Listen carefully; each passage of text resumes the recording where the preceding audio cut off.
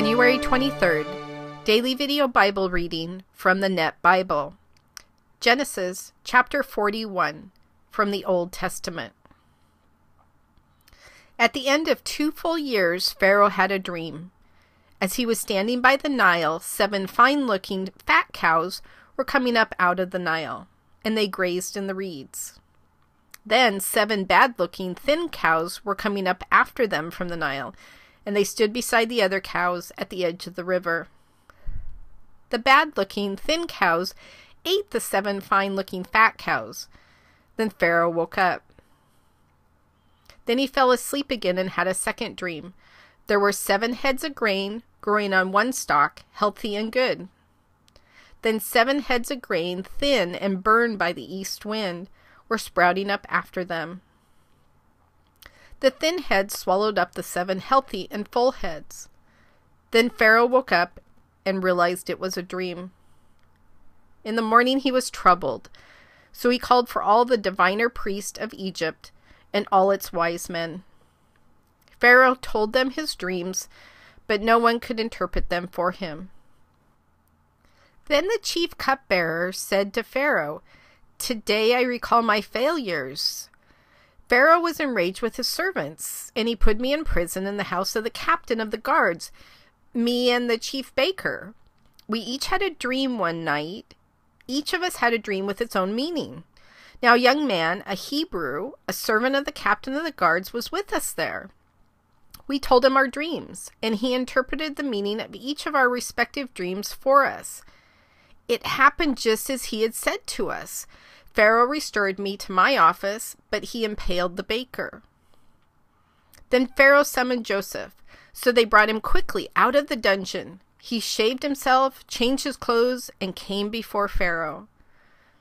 Pharaoh said to Joseph, "I had a dream, and there is no one who can interpret it, but I have heard about you and that you can interpret dreams."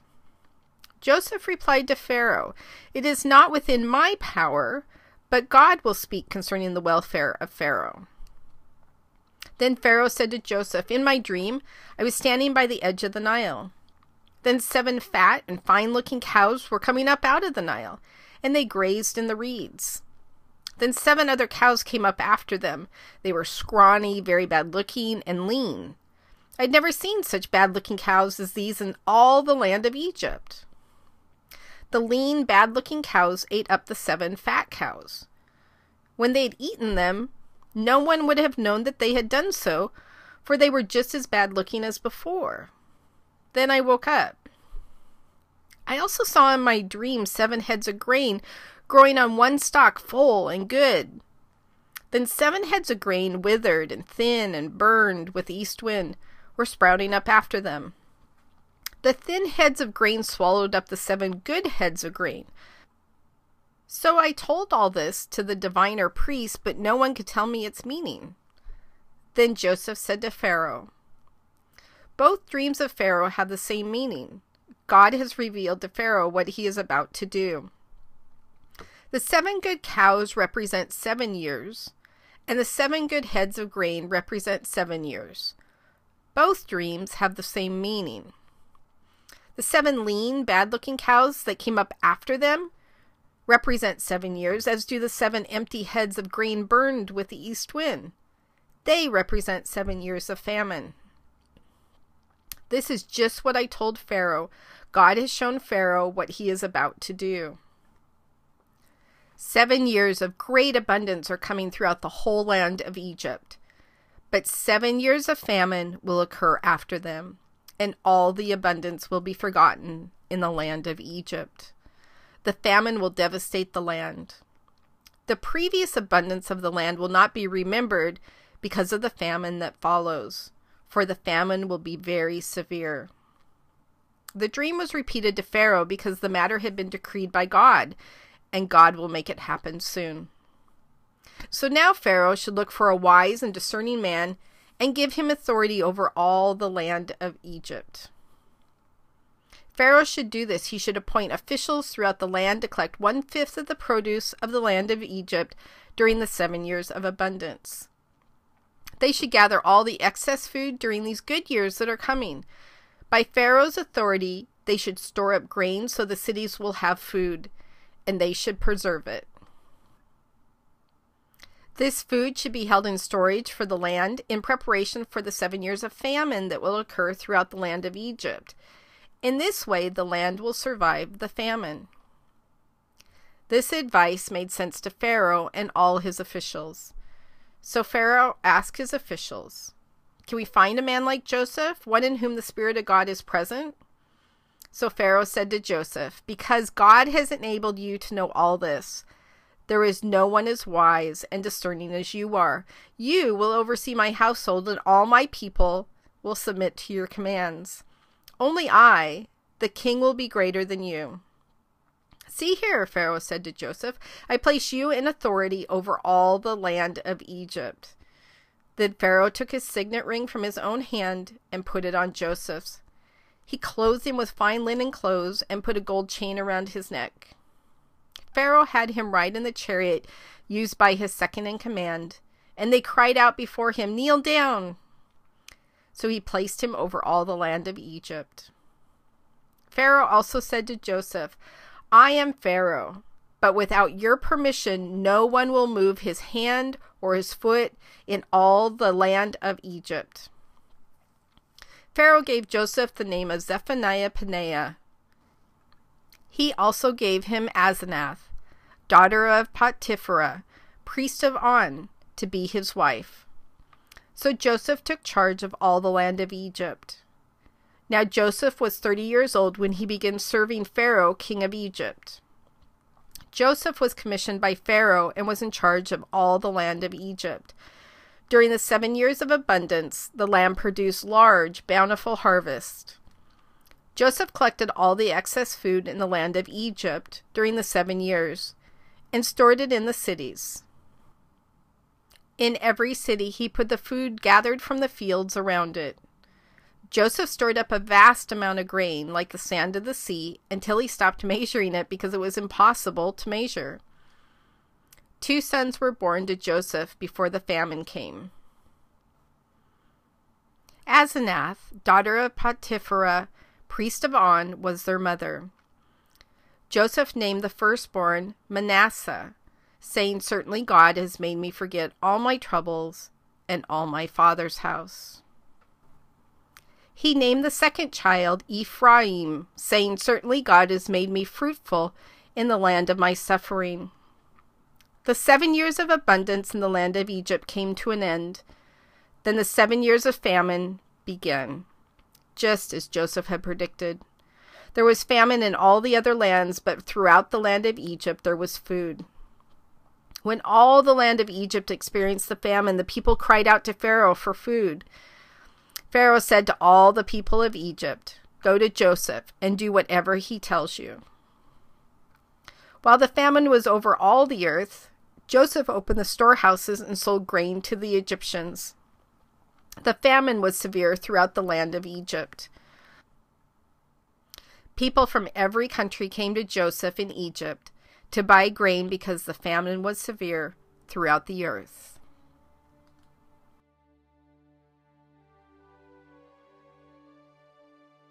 God, thank you for the story of Joseph. I know that we still have more to come, but gosh, I just love hearing about Joseph and his relationship with you, and it's very encouraging. You know, I think back, we just learned that Joseph's 30 years old when he's talking to Pharaoh. So if we kind of do some calculations that he'd been in Egypt for about 12 or 13 years, that we know when his brothers were bullying him, he had to have been a little bit older teenager, maybe 17, 18. So he's been ostracized from his family. He's been bullied by his big brothers. He's been thrown into a big pit to await being eaten by a wild beast. He's then been sold to strangers as a slave. He's been accused of having sex with his master's wife, and also lost the trust of his master. He's been thrown in jail for quite a few years. He's had people who he's helped who've never in turn helped him, at least until this part of the story. He's had a a busy life and one that's not very good. And I think back to all of the things in my life that didn't go so good, or I thought that they weren't going so good. And yet if I look at them, I can trace all of them back to good things that eventually happened out of those. And we do have a little bit of advantage over Joseph because there's a chance that some of us have read his story before, and so we know how things turn out. Like we read today that he gets to be head honcho of Egypt. And you have blessed him for his consistency and faithfulness and humbleness towards you. But I think we relate a little bit more, not so much to the good part that he is now in charge of Egypt and what that will look like for him and his family here in the next couple of chapters, but we definitely relate to the persecution part, whether it's just those days where nothing seems to go right, to a bafflement of a friendship gone wrong, or a relationship that just seems out of whack, and we say, oh God, don't make it be like Job. Don't forget about me. And we tend to relate ourselves more to those low periods of our life. And we might even say something like, I'll be patient and wait until the good parts or the good seasons of my life. Christians are very famous for talking about seasons. The good seasons of my life. And based upon what you're teaching us about Joseph, I'm not sure if those are the right things to say anymore. In fact, I don't know if they ever were.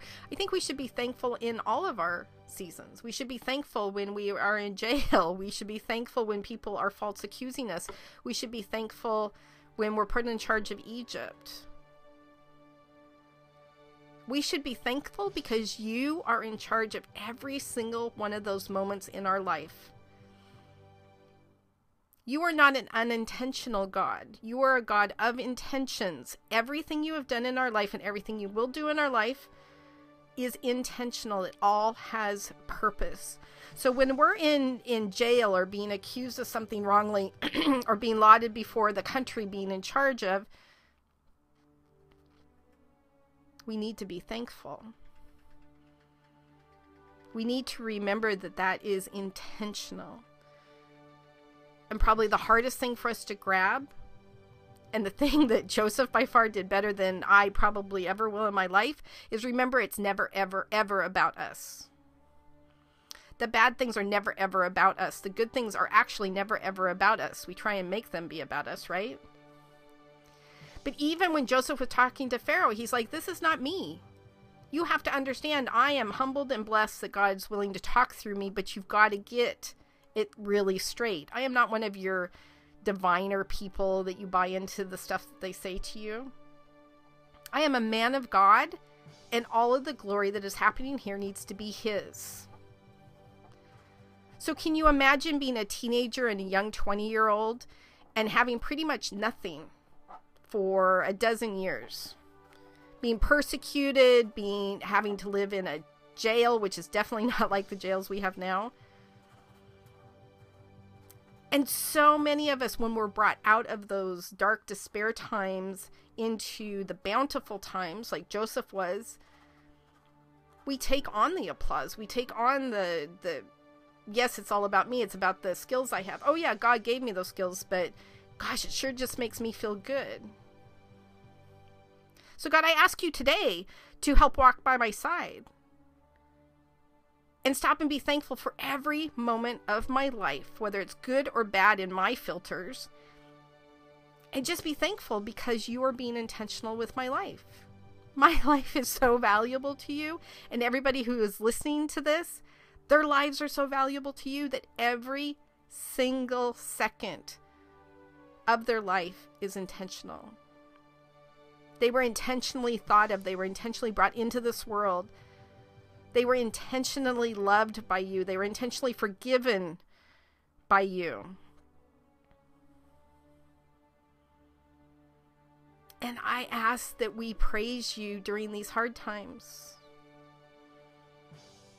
And remember, those are intentional too. There is a purpose and a point. And it doesn't have to point back to us. The purpose and points are all about you. They're not about us. So today, when somebody cuts us off in traffic and we make it about us and we yell and scream, remind us that maybe that person's in a hurry to get to the hospital because somebody they love has just been in a car accident. That when the person in line behind you or in front of you at the cash register has yelling and screaming kids and seems to be taking forever with her coupons and you just want to check out. In that impatience, God, remind us that we are blessed, that we have a supermarket with food that we can actually buy. And in our purses or wallets, we have money to pay for the food that is in our cart. And that we are alive. We have the time to stand in a line to get food. And then let us stop for a second and realize the person in front of us, the people around us. And pray for them that even if they're reacting in a way that we wouldn't react, or saying something we wouldn't do, or doing something we wouldn't do, that we stop for a moment and be thankful for them, for all the incredible blessings that we have in our life. God, today I just ask that we make it about you, and that we praise you for being our intentional God, and that when we believe that something is going bad, that you are actually intentionally making something about to be good in your time. God, thank you for these amazing stories in the Bible that you share with us.